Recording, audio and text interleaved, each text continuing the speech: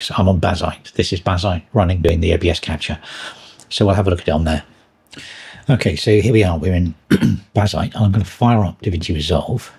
And I just shot some clips, 2 clips.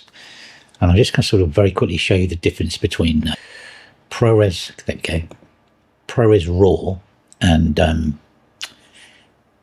BRAW.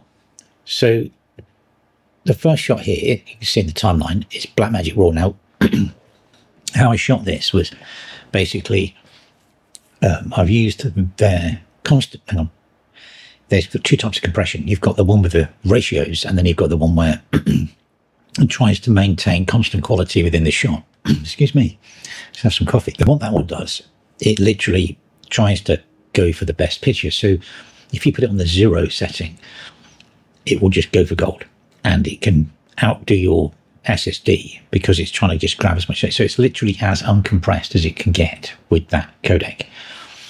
ProRes RAW, on the other hand, you've got HQ and RAW, and HQ is there.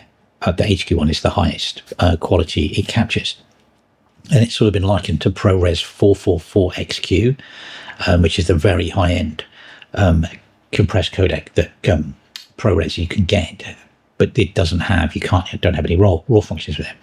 And so this is the first one. It's just a shot of the chair, and then this is the second one, same chair. I'd literally, there is a bit of me in the shot, but I'm not doing that.